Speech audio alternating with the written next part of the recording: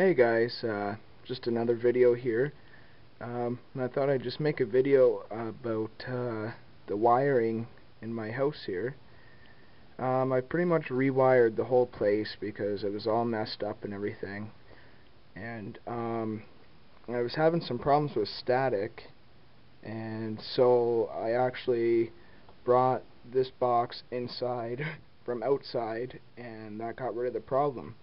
I heard that in the winter, the cold and the moisture can affect the inside of these here. Can affect these splitters. Now I'll explain what's going on here. Okay, so here's where the main line comes in, and it hooks to this here. The top one, sorry about the shadow. The top one here is a DSL filter. The purple tab is where you would hook the jack into that you plug your DSL modem into, and then the orange ones are just for extra lines. So I added an extra one. I just hooked this one into one of the orange tabs to get 3 or 4 more lines, and then I actually used some Cat5 to go straight to the DSL modem, and it actually improved my speed about double. So pretty happy about that. Yeah, so everything's working great for wiring. I'm still working on it. So one of these goes to the internet, and this other one just goes to a regular phone jack. And then what I have here, this setup, I just have this to just answer in my basement here. It's just a nice, really old Northern Electric from the 50s. It's got the Bakelite handset, pretty cool.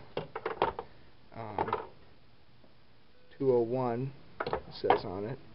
And I got a caller ID box, just a normal phone plug. That one says computer, but it's not hooked up. I was thinking about maybe putting the modem down here or something, but it's always there if I need it. And then a lot of my other phone jacks, the wires weren't long enough to come to this main box. So what I did is I used this big black cable. So it's hooked into one of them, and then okay.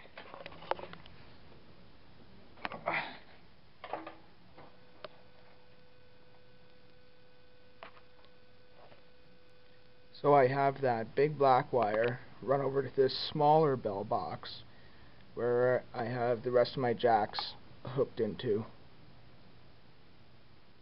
which is nice and neat, little box and everything. So I basically have all the old school jacks hooked into this one, and using all the old quad cable like the red, green, black, yellow, and then I have the Cat5 run into the main box. So this way, just like this tube comes down from the upstairs room, and I actually fish through a Cat5 wire, which is not hooked up. That's just a phone wire. This was just some extra wire for anything, and then the TV cable wire. So it's pretty cool. They ran that right straight up to the top floor, so it's easy to fish lines through it.